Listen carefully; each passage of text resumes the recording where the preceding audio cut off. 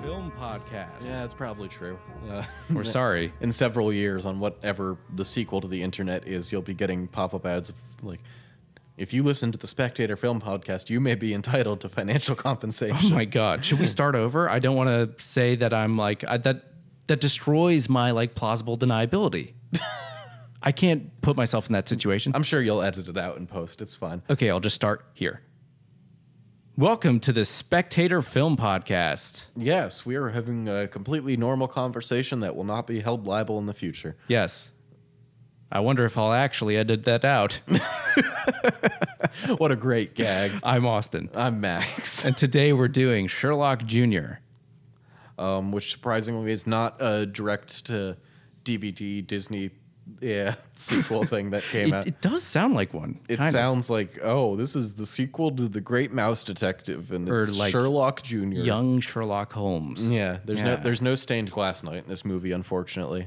No, although I'm sure Buster Keaton could have found a way to do it before Pixar. Yeah, there are some striking visual effects in this movie that like actually make you or just like, huh, that's really impressive. There's a lot of cool shit in this movie. Yeah. But anyway, this was my pick this week, and I thought it was a good contrast to do after our sort of Halloween stuff we've been up to. But also, I have been wanting to do some silent comedy for a long time, and we've only done one silent film, really. Yes. And that was like a very like serious, sincere melodrama. And this one sort of actually makes fun of that type of movie a little bit more. But I'm a huge fan of Buster Keaton. I've always loved Buster Keaton, and I'm sure people on the internet, on film Twitter, some I've seen are like a little bit, I don't know, I don't want to say exhausted, but like a little bit tired of like the Keaton supremacy when it comes to silent comedy. But I really do think it's earned, because I really just don't feel, as much as I love Harold Lloyd or Charlie Chaplin or many of the other silent comedians, because mostly it's just those three who get mentioned. But regardless, I think Buster Keaton is still the best. I think his gags are the best, and I think his movies are just the most inventive. And I'm not really sure what my favorite movie of his is. It might be this, but it might also be The General. So I think it's probably between these two. But I just felt like this urge to do this movie, and it's a blast, and it's only 50 minutes. You can watch it 3 times before you finish Avengers 9 once. So Avengers 9, Ultron needs some new RAM. That's going to be the next movie, right? But yeah, Austin's been wanting to do a silent film for quite a while now. And I've always sort of been just like, yeah, man, we'll talk about it next week. Let's focus on this now. Not because I don't like these movies or think there's a lot of relevant conversation to be had, but honestly, it's like an area of film study that I wouldn't consider myself like super well informed on. Or do you go out of your way to like watch silent comedy, really? I've seen every instance of Charlie Chaplin's tramp character, because that was a very focused area in a lot of the film classes I've taken. So that's a lot. It's a lot. I've seen that. So I know a lot of Chaplin, and of course I love The Great Dictator. But other than that, the silent comedy area is a bit of a blind spot for me, knowledge-wise. So I'm always hesitant to do this era of films, mainly because like I feel like I'm not going to have a lot to contribute. But this is a great film on a technical level, and just based on special effects and acting, both areas I feel like I can contribute to a bit. But I'm not going to be doing a whole lot of in-depth diving, but this is like, it's my first time seeing this movie, and I really, really enjoyed it. Yeah, I mean, there's a lot that makes this movie, I think, very, I don't know if accessible is the right word, because I feel like that word is sometimes vague and doesn't make a lot of sense in the way people use it. Accessible can mean dumb a lot of the time, too. Yeah, but also, like, it is almost 100 years old, but also when you say accessible, it seems to sort of put down movies from back then as if they're not accessible, which they are, more so than people give them credit for. Well, like, yeah, that's the point. Like, but I think my thing is just like, it's more like magnetic. Like, he does things that are insane with stunts. We have lots of fun trivia about that. And his stunts are just always the most acrobatic, incredible things that also are always funny. Yeah, he's suck always a dick, funny. Evel Knievel. Fucking yeah, Evel Knievel can't do shit. Evel Knievel just puts something dangerous in a pit of water that he's never going to come close to anyway. And then he rides a motorcycle over it. But now this you're just like, fuck, there's no way they could have faked this back then. Yeah, it's Why insane. are you doing this? So there's lots of crazy shit in this. And I think this opinion I'm about to offer might blindside you a little bit because I don't think I really got this across in our like preview discussion. But I think this may be the best movie we've done on the show so far. There's so much going on under the hood with this movie. It's so intelligent in its subtext.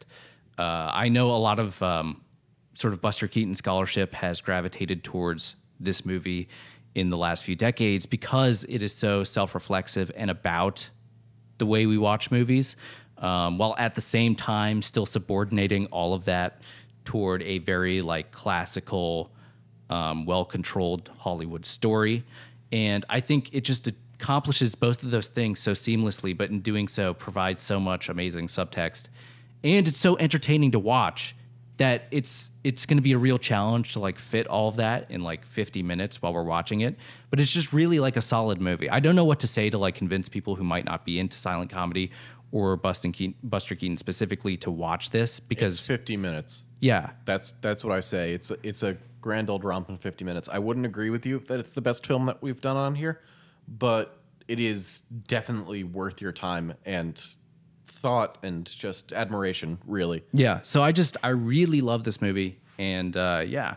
So before we jump in though, I do want to set up part of our conversation because again, 50 minutes. And I have this amazing book here. Austin's got a book. Edited by Andrew Horton. It's a collection of essays. It is the Cambridge Film Handbook on Sherlock Jr. And it's really great and has lots of great resources for study about Buster Keaton. But I just want to read 2 paragraphs, basically. And I think this is a good entry point into discussing this movie and essentially what this essay written by Henry Jenkins is discussing is the 2 sort of things at play in this movie and throughout some of Keaton's other films around this time. And what he does is he locates Sherlock Jr. at like a crossroads between the more vaudevillian, hectic, crazy types of silent comedy that were coming before, and then the more narrative-dominated sort of classical realism type of comedy that follows this movie. And it sort of works as like a transition point in Buster Keaton's career for those things, because after this, he would go on to make more and more features. Whereas before this, he really mostly made shorts. So this is kind of like a transition point for those as well. Anyway, I'm about to read it. So it begins. Vaudeville style was streamlined, stripped down to those elements most likely to provoke emotion, building towards a wow climax. A moment of peak spectacle calculated to ensure a final burst of applause. Performers often directly addressed the audience or crossed beyond the footlights, making little attempt to preserve the invisible fourth wall that characterized theatrical realism. Vaudeville performers foregrounded the process of performance, often in highly reflexive ways, as when the Keatons structured their performance around Buster's perpetual disruption of his father's act and included orchestra members and stagehands as part of the performance. Closely related to this reflexive quality in the vaudeville performance was what Neil Harris calls the operational aesthetic, a fascination with how things work, with the mechanics and technology of showmanship. Vaudeville was not about telling stories, it was about putting on a show, and more than that, it was about each performer's individual attempt to stop the show and steal the applause. Vaudeville had little use for the trappings of theatrical realism. It was about the spectacular, the fantastic, and the novel. Vaudeville had little use for continuity, consistency, or unity. It was about fragmentation, transformation, and heterogeneity. The incorporation of this vaudeville tradition was what gave silent screen comedy its intensity and fascination. It was also what made the genre's absorption into the mainstream of classical Hollywood cinema so problematic. Classical cinema, like theatrical realism, was in the business of telling stories, constructing characters, maintaining continuity, consistency, unity, causality, and plausibility. Classical cinema, unlike vaudeville, sought to efface the mechanisms of its production, presenting itself as a coherent, self-contained world, cut off from the realm of spectator experience. So that was a whole waterfall of words for everybody, but I'm going to include that in show notes. But the point is, those are the 2 things that I think are a good entry point in this movie, the 2 things that are confronting one another in the film. You have the vaudeville slapstick antics conflicting with the sort of narrative drive to tell this story, to have realism, plausibility. These two things are at play majestically in this movie, and Buster Keaton is able to use the contrast of those two things to set up a ton of really amazing gags. And again, this is a movie about somebody literally entering a movie. So it is very much about sort of disrupting your idea of that fourth wall in a sort of way. Oh yeah, 100%. So yeah, I think that's a pretty good point to sort of jump in. Do you have anything else to say? Not in the least. All right. Because this is a silent film. We shouldn't be talking. Oh my God. That's going to make this a challenge. It's going to be a weird commentary track. Let's go, everyone.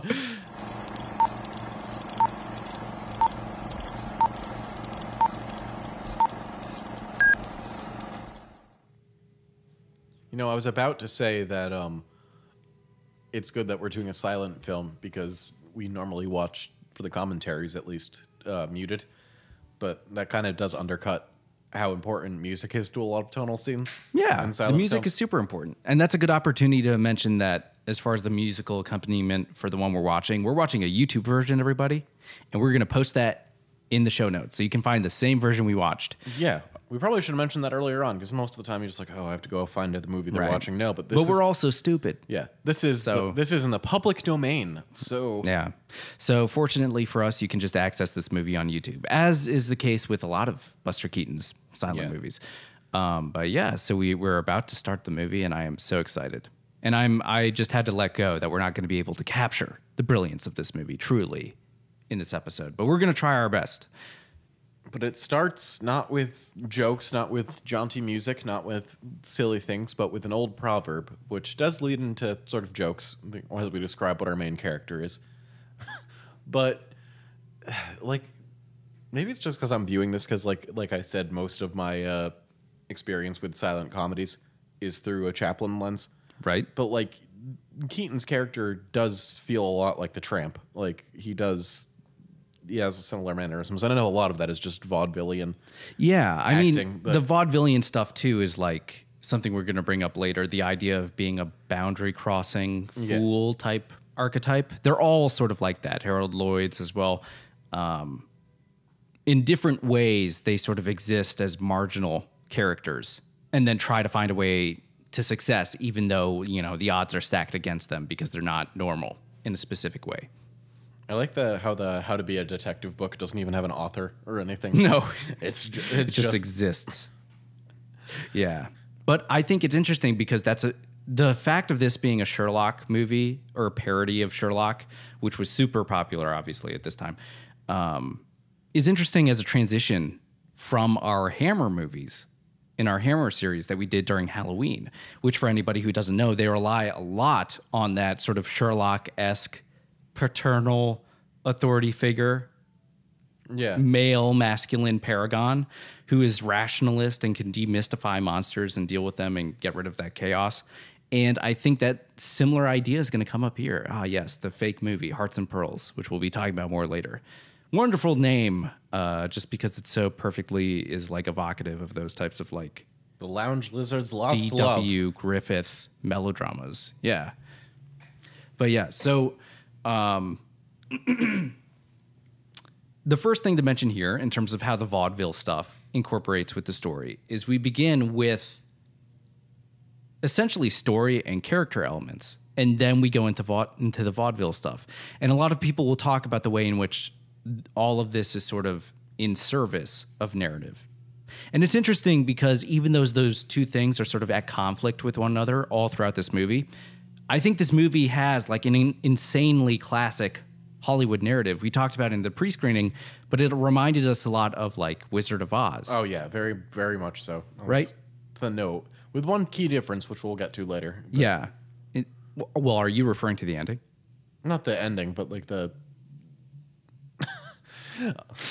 There is just a bunch of physical comedy I love in this. He's just great at it. I'm more talking about the dissolution of tension, but rather than the ending itself. But that's a little bit different as well. But in terms of the structure, it's very much the idea that, okay, we have our character it's actually very similar to the Eraserhead structure as well.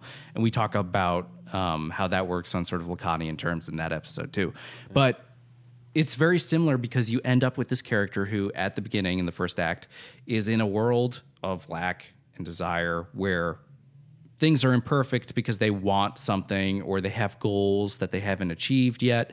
And then what happens after they struggle to achieve their goals in this first section of the movie is that they move on to a magical world, right? And that that's going to happen a lot, by the way. We're just going to be making points and then interrupt ourselves because the gags are so great. Describe the dollar. So what we're watching right now is we're watching this helpless young boy get duped into giving this pretty lady $1. And he's like, before he gives it to her, he's like, just, can you describe it? Yeah. Because Buster wants to buy some candy or something for his sweetheart. I want to get some chocolates for his girlfriend. This is hilarious too. This old lady who's looking and she's crying, and then the title is just like, I lost $1. It's like, what? You're crying? This is back in the olden days when $1 could buy you a life. You had a night on a town with $1. Where dollar made you like Emperor Xerxes. Yes, you just had more money than you knew what to do with. You could feed your entire family for months with $1. Buy a whole store for a nickel. Oh, I thought you meant eat the dollar. I mean, yeah, it was probably more nutritional than a lot of the stuff they were handing out in the 20s, but... Well, not cocaine, as we discussed in our Dracula episode. Oh, yeah. Or, no, I'm sorry, Coca-Cola. There's a little Freudian slip right there. Same thing. It really was the same thing. It was. That's a great, scary man. They intimidated him into giving the $1. But what was I talking about? So, yeah, comparing this to Wizard of Oz, right? So...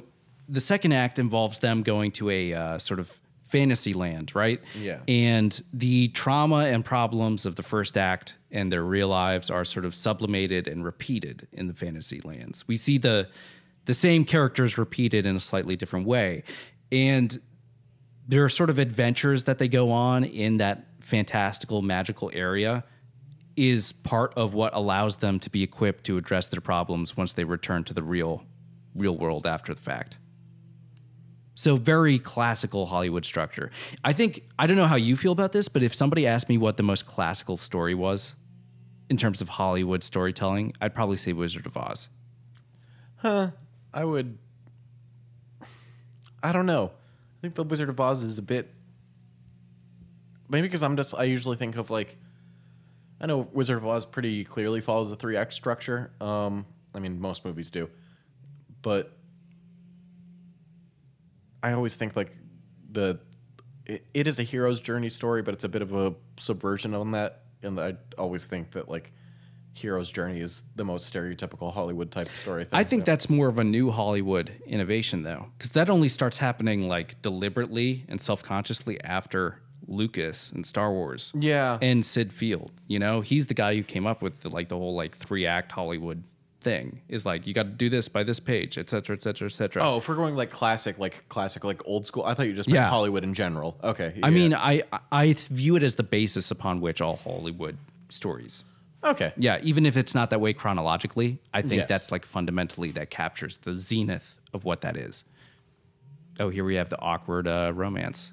The accidental proposal. I guess, did he just propose to her or did he just give her a ring because he doesn't know what to do? I think he was trying to put it on the middle finger and then it didn't fit. Yeah, he put it on the wrong finger. No, he put it on the middle finger and it didn't fit, so he put it on that finger, and then that's an accidental proposal thing. Well, it's interesting because we talked about this too, how his awkwardness in this sort of like mating ritual and his own desire for Catherine McGuire, the girl, is something that comes up in the subtext as well. Oh, here we have the Sheik, who we didn't mention yet. He's an evil man. Yes. He'll steal from the girl's father to get the bigger chocolate thing so that he can win her heart with chocolates. Is it chocolate? What the fuck is it? It just looks like a box. You see there's Try Our Fancy Chocolates in the background. It's right next to the movie theater. It's like it was called like a confectionery or something like that. So that you buy the cheaper food. Yeah. To go in and watch the movie. Or I think that was before like movie theaters had their own. I love this moment. Hold my hand. The moment they both like physically like get shocked when they touch each other is like amazing. Well, I think that's her showing agency. That's her just being like, fucking come on, man. Oh yeah, I mean she consistently Yeah. takes action, especially in regards to the actual romantic stuff, more than he does. And we get close-ups of her that actually show like her emotional response to different moments. Whereas with him, he mostly, we get the impression, is interested in this romance because it's some sort of kind of like prescriptionist gender role thing that he feels like he must do. Yeah. But also there's a weird contradiction because he kind of feels at odds with it. And here we see another version of the sort of vaudevillian disruption. I don't know why he got a banana there. Well, I think that was his excuse for going into the room. He's like, oh, I just want one of the fruits. But it's sort of like you have a stage, right? That's set by the curtains, and he breaks through it to try to disrupt the romance, almost in an attempt at a vaudevillian thing. To again, I think the other thing about this is you can really very easily sort of combine the idea of the romantic consummation as something that represents or equals narrative consummation. Yeah. So when romance is interrupted, when his romance with Catherine McGuire is interrupted or delayed, that's because of the intrusion and sort of anti-narrative stuff caused by slapstick. Well, man. And it's interesting because all his attempts at slapstick, and as we'll see shortly, all his attempts at being a detective are totally subverted in this first part of the movie and backfire on him 100%. He's so useless. He's worse than useless. If he did nothing, he'd be in a better position. Very true.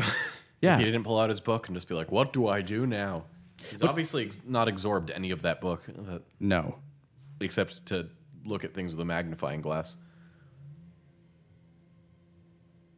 Search everybody. Again, we see the Sheik uses everything against him. I remember yesterday, because I didn't, just the way his suit is cutting it off and the way the film looks, it looks like the Sheik in some shots has his pants up to his chest just because his vest is the same color. It would be funny. But I mean, he's sort of treated like a lounge lizard, so that would be bizarre. Yeah. He is this might not be clear to everybody now, but he's sort of not a direct parody, but he's a parody of a type of guy that is sort of related to like, oh, that's a really great joke. Hey, don't search me. I'm the guy who lost the watch. Yeah. By the way, that was played by Joe Keaton, his father, who trained him in vaudeville because Buster Keaton, his entire family was in vaudeville his entire life. And also, you know, Buster Keaton is kind of like the chosen one of that sort of thing because of how many like famous, amazing performers he interacted with. Harry Houdini was his godfather. And also he hung out with like Bojangles Robinson and people like that. So he knows a lot about all this stuff. And that's what he's been doing his entire life. Will Smith. God damn it, Will Smith. Will Smith. You gave him the money. Welcome to Earth. Did you really need that gold watch, Will Smith? You're not making enough money off the royalties from Aladdin and Bright.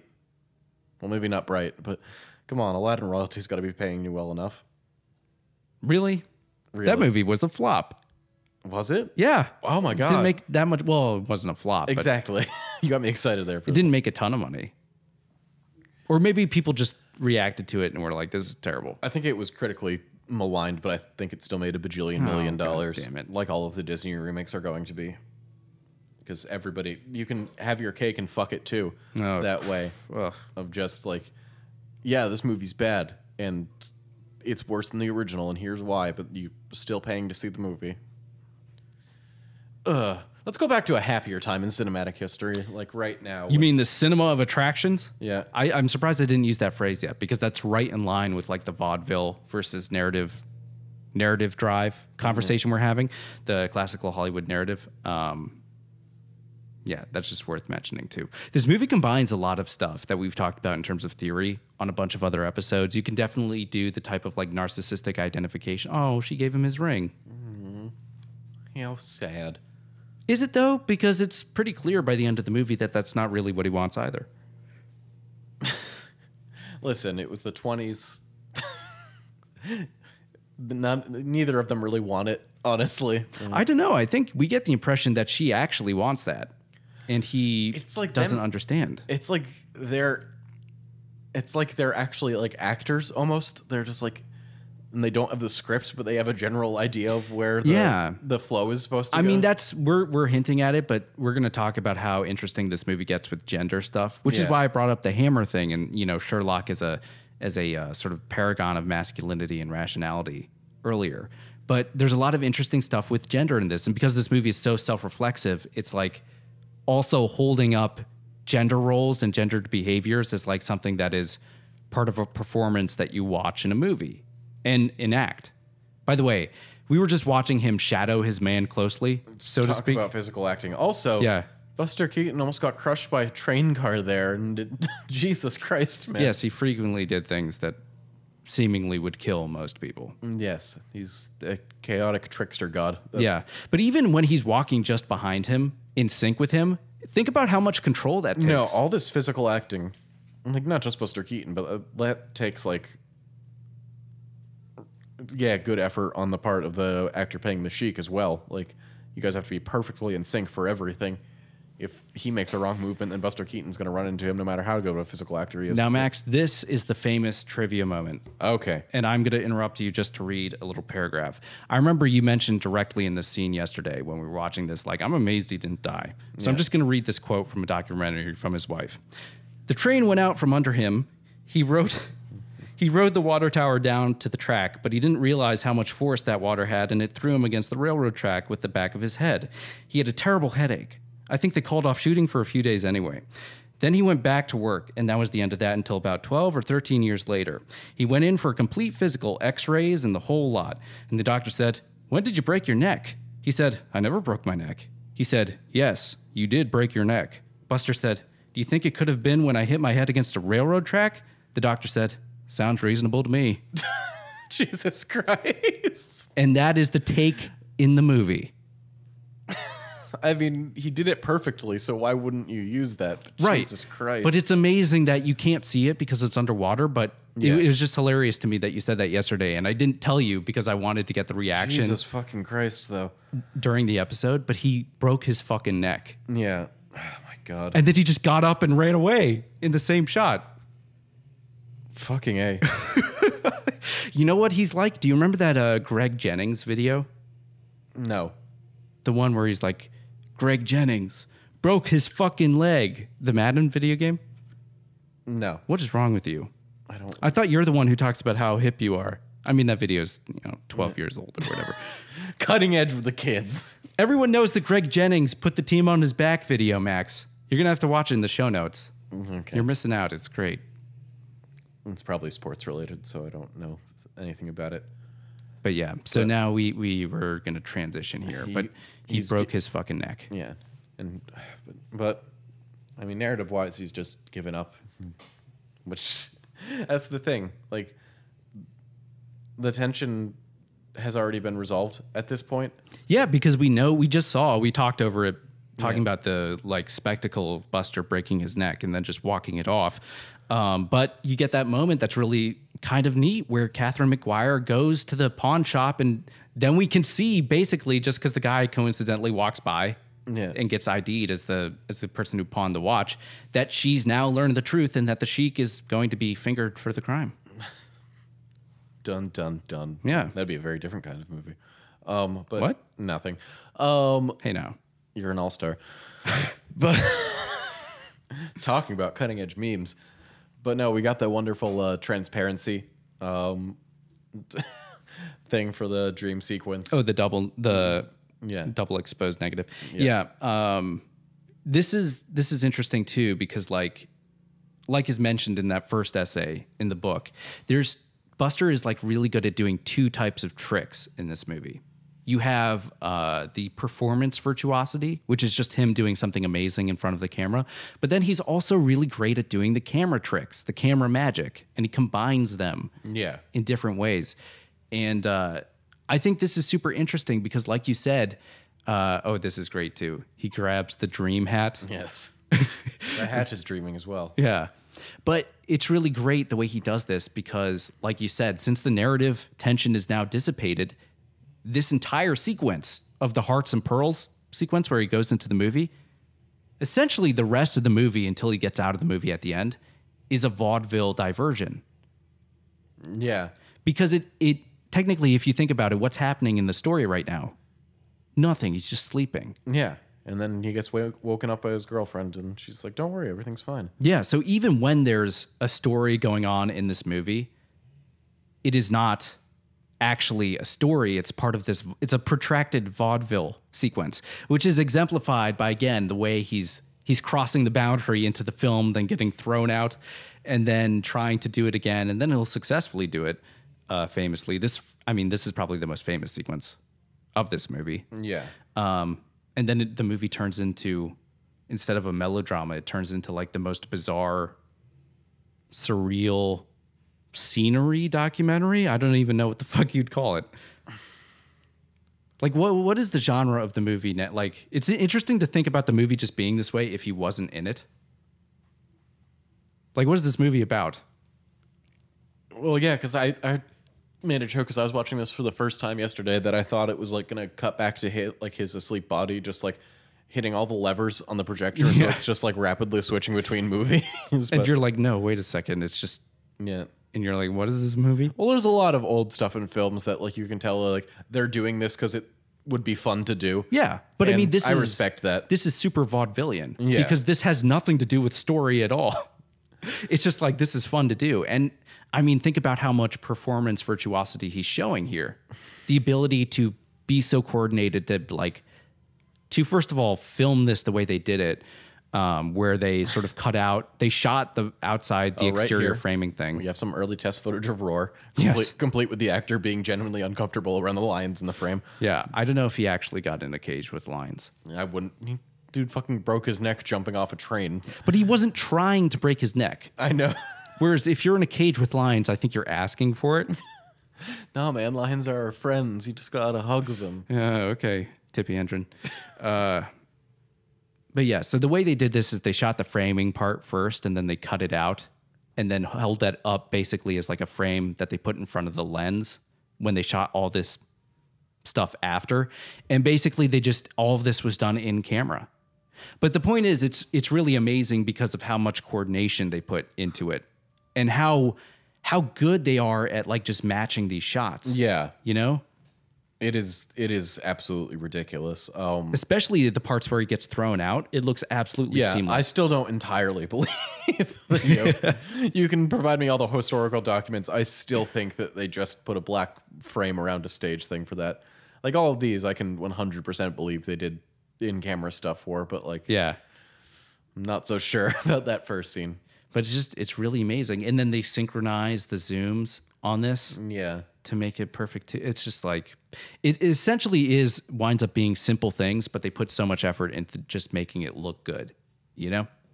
Yeah, but here now we've been completely absorbed into Oz. We're completely in the realm of fantasy. The land of Oz, which now is like a lavish 20s thing. We got it. She's our girl character has become a flapper, right? And now everything has been sublimated. So, who stole the pearls? Oh, God.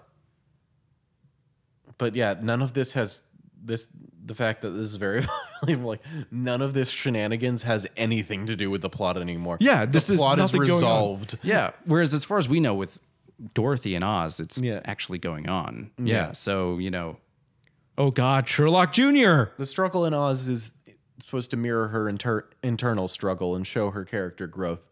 Whereas this, it's just wish fulfillment. Yeah. Yeah. Which is why, psychoanalysts go crazy about this movie, because it has that whole dreaming equals getting absorbed and identifying with movies thing. I love how the butler just has those explosive 13 balls ready to fucking go. Right. And then he just throws a giant bomb in the backyard and no one hears it. Yeah. Well, no, it's a silent film. They can't hear it. Ah, there you go. Now you're thinking. I think that was a Calvin and a Hobbes joke at one point where his dad's fucking with him and he's just like, oh yeah, sound and color weren't invented until the 40s. Yeah. Everything before then was quiet and dark. No wonder old people hate Twitter so much. Well, I guess that would still go on in silent movies. Yeah, but no, yeah. They just hate the they hate everybody talking. Yeah. Those damn kids and their TikTok. That's why they're so bad at hearing things. They're not used to it still. Yeah. Sound is a new invention. Crime-crushing criminologist. That's what you do at work, right? No, I'm a Loudly. Yeah. What was the thing that lousy lizards love life? A lounge lizard? Yeah. Lounge lizards love life. You know what the implication of that is? That is their job. Do you know what it is? No. They're gigolos. Oh. Waiting on wealthy women. So I didn't think you actually wanted to reveal that, but... Well, there goes my dating strategy. Oh. Must be weird to make your face go so close to your dad's face and look at him that way. I think it would just be fun. But yeah, so the other part of this, and again, connecting it to the Hammer movies, it's a very natural transition, which was not intended, but we have what's going on here in this classical story. He's taking on this Sherlock role, right? The masculine paragon of rationality who's going to demystify and figure everything out because he can perceive everything. But also the Oedipal exchange as something that drives narrative, where you have the young man. Oh, God. I think every movie that has a poison vial that is marked by a skull and crossbones is amazing. I would have to agree with you. There's definitely why Citizen Kane is not my favorite movie. Yeah. Like, I think, I don't know, this might be a little tangenty, but I miss just like evil for evil's sake a lot of times in cinema. We talked about this too. Like, evil for evil's sake can be so great. Especially when they're having fun. Yes, if they're having fun and it's played straight. That's why I love Ursula. Yeah. Well, Ursula is divine as a mermaid. Yeah. Just as an evil sea witch, and it's wonderful. God, when I first figured that out, that made my head explode so much. I'm like, I cannot fucking believe it. I wonder if that was like a Robin... You probably know more about this than I do. Like, was that a Robin Williams thing of just like, we made this character for the celebrity, and if it doesn't work, it's going to be weird? But... What do you mean, Robin Williams? Well, because like the character of Genie was written specifically for Robin Williams before they had Robin Williams confirmed to be in the movie. Right. So like, I wonder if that was as far as Little Mermaid is concerned. Yeah. I don't know, because it's not like they got a big celebrity to voice Ursula. No. So I don't know. I'm just wondering. Maybe they just took Divine's likeness. Yeah. Ah, yes. I think Divine might have been a little too scandalous to associate with the Disney brand, though. So they were probably just like, no, you're using somebody else instead. But because that was the time when they were just like, no, we need to make Disney prestige. Oh, I love the way he winds up too. Yeah. To like hit the ball and then they run out of the room. And then we get a lot of pool scenes. Which, by the way, again, amazing physical acting. Yeah. Because you know what? None of this is a stunt. Buster Keaton did not know. By the way, is this pool or billiards? What the fuck is the difference? I think it's the same thing, honestly. Okay. Relax, people. Just Yeah. Let's make life easier for ourselves. Pool or billiards, choose one. But he got good at both of them. Or we can just like repurpose stickball, because you just say baseball now, so stickball can just be pool. I'm fine with that. Yeah. But what he did was he covered the balls in powder so he could track how they like move across the table, and then he just spent time getting really good at it so he could just actually hit the pool balls this way. For anybody who's not watching this movie, what's happened is the evil butler and the sheik in Hearts and Pearls have all these weird murder gags they're trying to get Buster to kill himself or something. So he doesn't figure out that they stole pearls. Yeah. From even though they would incriminate themselves as murderers, but whatever. It's fine. Yeah. But what they did was they had an explosive number 13 pool ball, and they changed it with the normal one. And Buster Keaton turns out to be so good at pool that he gets every other ball in the hole before the 13 one. And then he fucks up at the last minute, and his turn is over. So the 13 one is the only one left.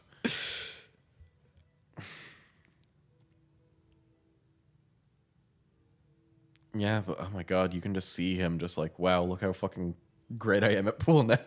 Yeah. Just casually. That's definitely why it's the wish fulfillment thing. Because it's like, it's not just that he's a good detective.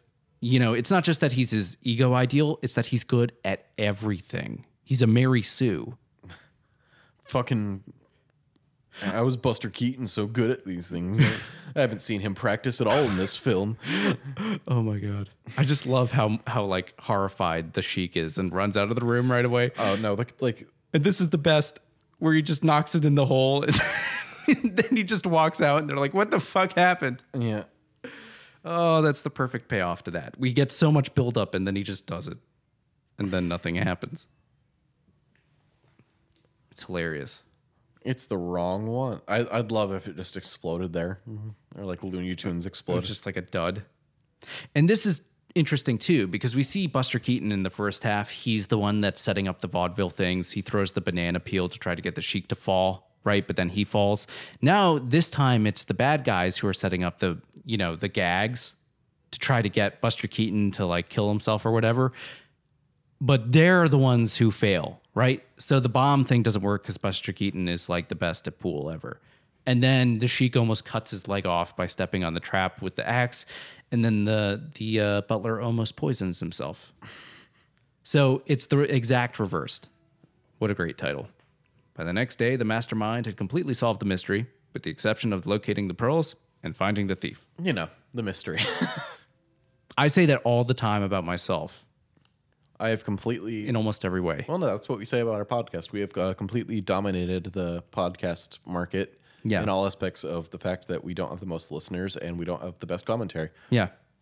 Other than that, we're completely destroying the film We podcast have a monopoly. Yeah. Yeah. We get nailed for the antitrust laws.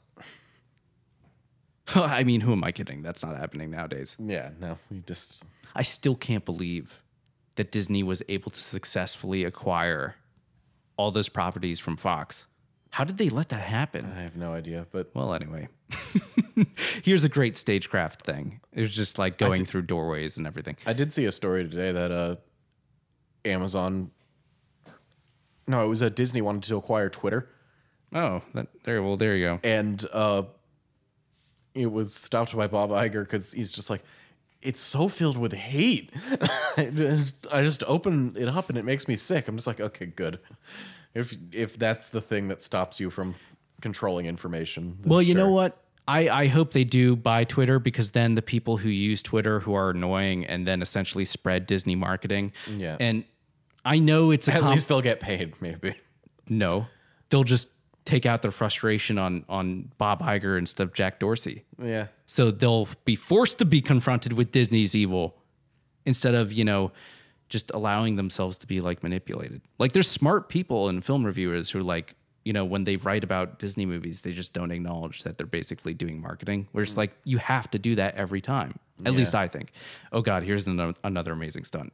Trapped on a roof? Don't worry.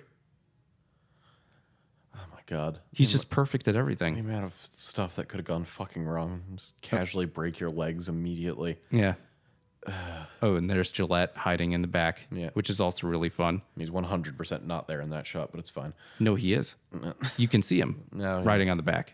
No, I'm saying in the previous one. But So the other interesting thing to notice throughout this movie is you get constantly motifs of people doing dress up, beginning with the first shot. What does Buster have in the first shot? Mustache. This entire movie is basically his attempt to get a real mustache, right? What will make me a man? Oh, yeah. I love this. Oh, yeah.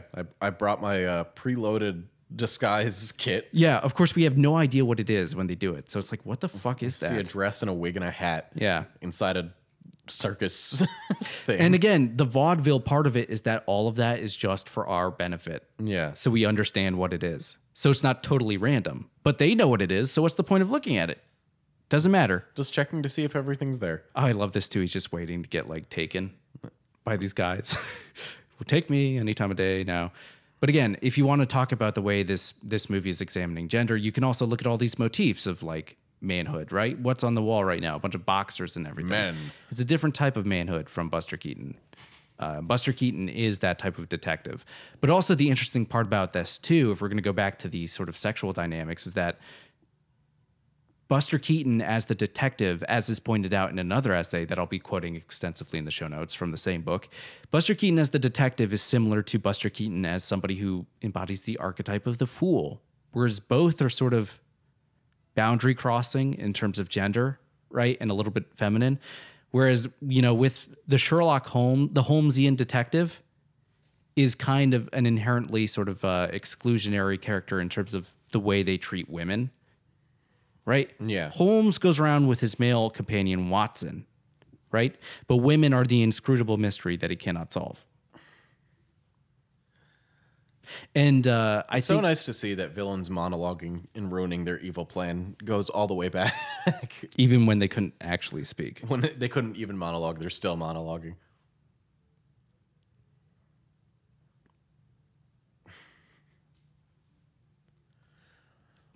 I do like, there's so many times I could just be like, oh, what is anybody's motivation? But like this entire film world is such like a farce that like Yeah. your suspension of disbelief It's just vaudeville. yeah. Yeah. Again, the fact that we can see through the wall right now just for our benefit. And how amazing is that? The fact that it's only there so we can see that he does it in one take Yeah. and that it's real. Jesus Christ, though. Like, And again, another instance of dress up yeah. as far as gender is concerned, but he's not quite good enough. But I do love the way he just sort of gives up and then runs away. But again, if we're going to talk about him being like a Mary Sue as well, think about what's about to happen next with the other really crazy stunt that's about to happen. It's literally magical. Yeah. There's no explanation for it at all. He's literally capable of magic.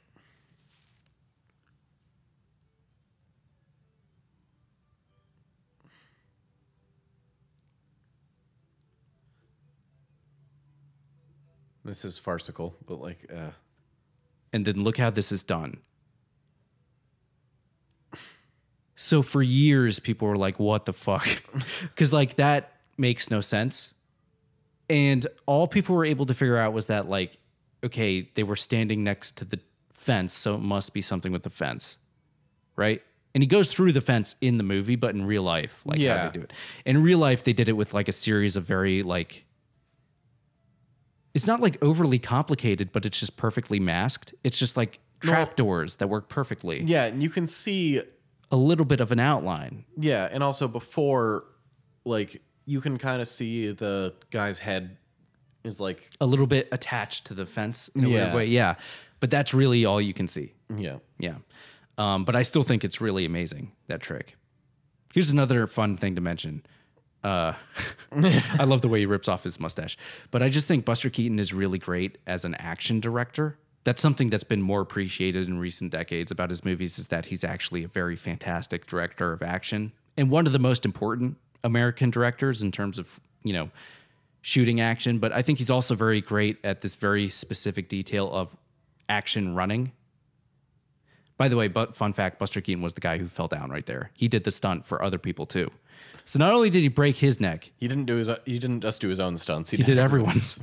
He's like Tom Cruise on steroids. And by the way, again, this is not fake. Buster Keaton, in order to do this chase sequence, which is definitely one of the most famous chase sequences, probably in the first half of the 20th century, he just learned how to ride a motorcycle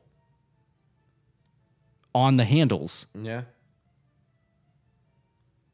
Jesus Christ. And I was not able to confirm it again, but it really just looks like for a lot of it, he's just doing it. Some of it is guerrilla stuff. Some of the I wasn't able to confirm that for sure. Yeah, but it looks like that, especially because the grain pops way up. And it's Yeah. like they have no time to shoot this because he was just in fucking public going through an intersection on a motorcycle. Isn't that nuts? Like, I mean, yeah, some of it is obviously too like synchronized and just perfect. oh yeah, I mean the stuff with the person crossing the street and then Yeah. things like this. But when he, like, the craziest part is just seeing him go through an intersection because you're like, what are you doing? I don't care how planned that is. Like, you could still die very easily. Yes. Doing that. Yeah. This is the weirdest one because it's like, what is the explanation of these two trucks doing this? What are they doing? Just being trucks, hanging out. They're trying to give each other a high five Yeah. right as they go by. Okay, guy, we'll go through this. But that one's really scary too because that one is not at all related to how well he does it. The trucks have to time it perfectly, otherwise he's fucked. And that's nuts.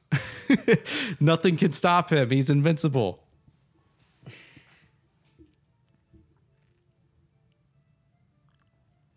I never thought you'd make it. What a title card. And then he realizes that there's nobody behind him. Oh, this was the one part that they obviously did not do. This is, I think, pretty clearly like a rudimentary form of like stop motion animation, it looks like, Yeah. where they just move it one frame at a time. Because again, Buster Keaton would take those risks, but that because he's one of the most acrobatic and like athletic, vaudeville type performers. He knows how to take a fall without like it looks like he's in danger, but actually most of the time when he does it, he's not actually at risk of breaking his neck. I said yesterday I was half expecting this guy to also be his assistant. It's like, no, don't worry, it's me. But I do like that he just fucking kills this guy though by kicking him through the door. He flies through the wall and then he just falls down and dies. It's kind of amazing. But yeah, so again, another thing to mention throughout all of this is we've seen now a lot of dynamic camera movement, and we've seen the movie open up. Buster goes from being sort of isolated and frozen in terms of his motion and his ability to move around through space to being like very much the master of space throughout this giant chase sequence, which is super dynamic.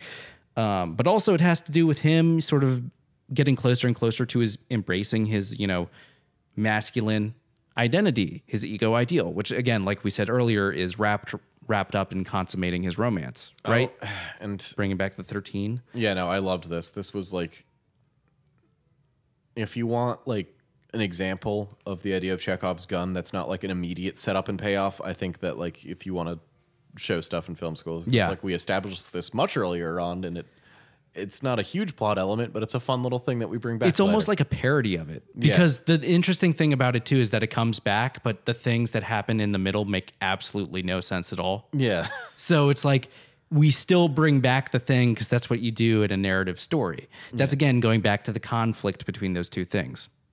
And again, I feel like Buster Keaton being one of the best action directors, you're going to see a lot of references to his things. Getting into Buster Keaton totally changed the way I watch Pirates of the Caribbean.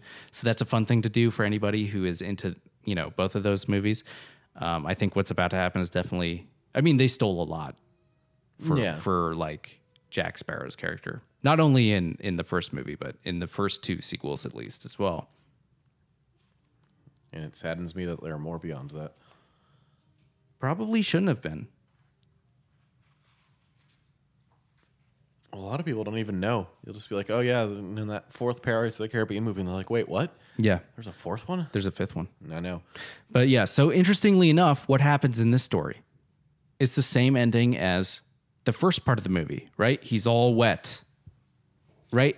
So even in this, he still can't consummate his romance.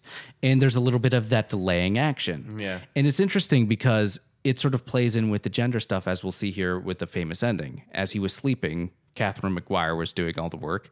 So again, it's almost like holding up that patriarchal authority figure that Terrence Fisher loves so much up for ridicule, Which is great, especially decades prior to the Terrence Fisher movies. Yeah, because this was also at the height of when that fiction was becoming popular really for the first time. But it's like he dreams it and he never actually accomplishes anything. And McGuire is the one who did all the work in the meantime. She's the one who confronted the father, not him. Right? She has way more agency than he does. And if you look at their body language, he's also way more feminine in the way he behaves. Right? Yeah. So he is still not really embodying that same sort of masculine identity. It's interesting because the Sheik, his competitor, is way more conventionally sexual. Yes. As a male character, which again goes back to him being sort of related to Rudolph Valentino. I don't know if I finished mentioning that earlier. I don't think you did. Okay, yeah. And this is just a great this is one of my favorite movie endings ever. If you've already seen this movie, you understand why. But again, what is it? It's him learning gender roles, right? But we're going to see from the ending that it's not quite what he expected. Yeah. And I'm going to quote real quickly from this Kathleen Rowe Carolyn essay, which is the other essay I'll quote from this book, when she writes about some of the gender dynamics and how like the awkwardness of his pursuit of Catherine McGuire kind of reveals something about his Fantasyland Oz space, right? So here's the quote. And so the boy's dream might finally be understood as driven less by heterosexual desire for the girl than by homosocial desire for a boys-only club where no girls are allowed. A fantasy that combines the heightened drama and excitement of the action-adventure film with the comfort of the buddy film.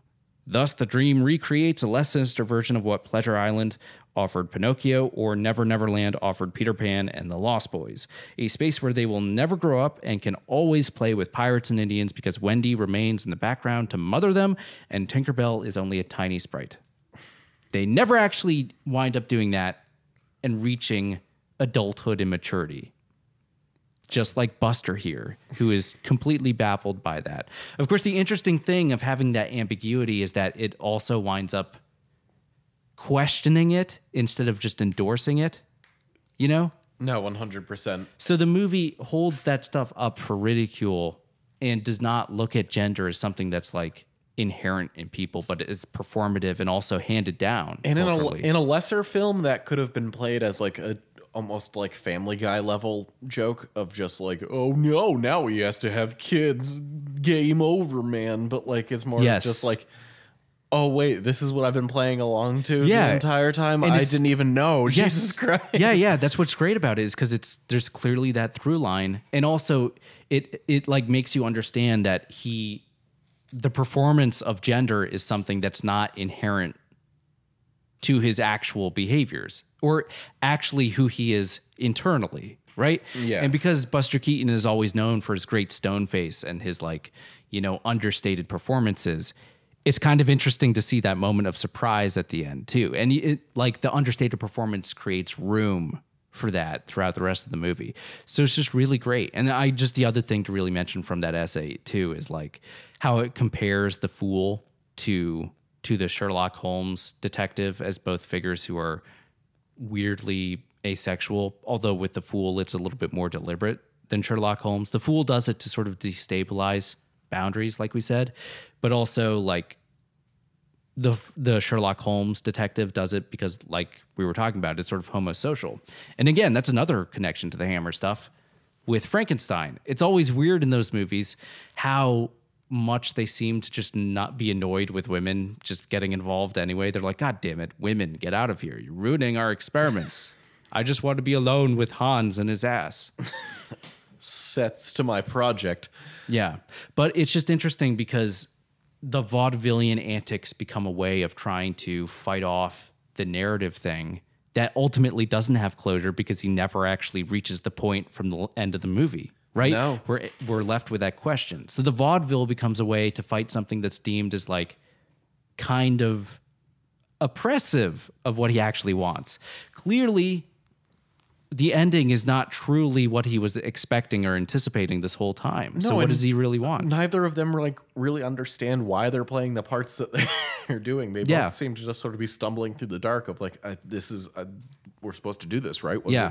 And certainly he is. Yeah. She probably is as well, although she definitely seems to.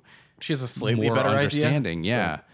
But yeah, it's just interesting how the movie plays with gender in that way. And there's just so much going on in it, but it's so efficient and like organized in the way that it's made that it's almost hard to talk about it, especially during a commentary track, because it's almost like circular logic. Like everything is so well organized and set up throughout the movie that it's like one thing does multiple subtextual things at the same time. So it's kind of hard to get an entry point. But I think for anybody who is interested in learning more, I think that book is a great resource. I hope listening to this episode has introduced a new way to think about this movie. But I just think this movie is like amazing. No, I think because you keep bringing up gender roles and the performative nature of it. Yeah. And I think that's why I really vibed with this movie yesterday is that's a key concept for me just in everyday life. The idea that gender is mainly an illusion. It's an all performance that we've tricked ourselves into thinking matters.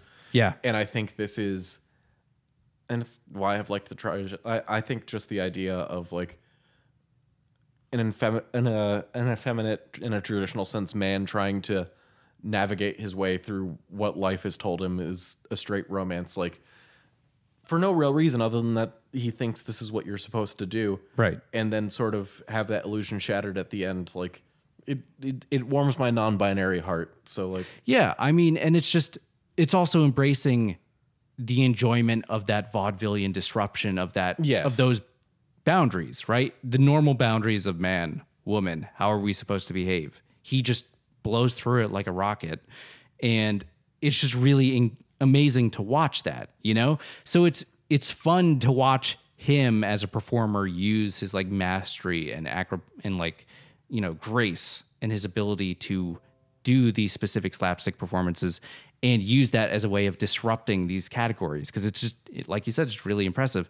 And it's not moralistic or judgmental in any way. Yeah. Which is interesting. Which is great. Yeah. Even if you agree with the movie's like opinions or think it's trying to say something smart, always, I think if it is kind of moralizing or, I don't know, judgmental, it kind of feels a little bit more heavy-handed, you know? Yeah, 100%. But yeah, so I just think this movie's amazing. Even if we can't really fit a conversation of all the amazing stuff about it during the commentary, I would recommend this movie as much as any movie we've done that people go watch. Oh yeah, and you know me, I like to joke around when we do these old-timey movies. I'm just like, oh, Austin made me not watch another movie from the 20s or 30s again. Here we go. Yeah. But like, one, I am always saying that jokingly.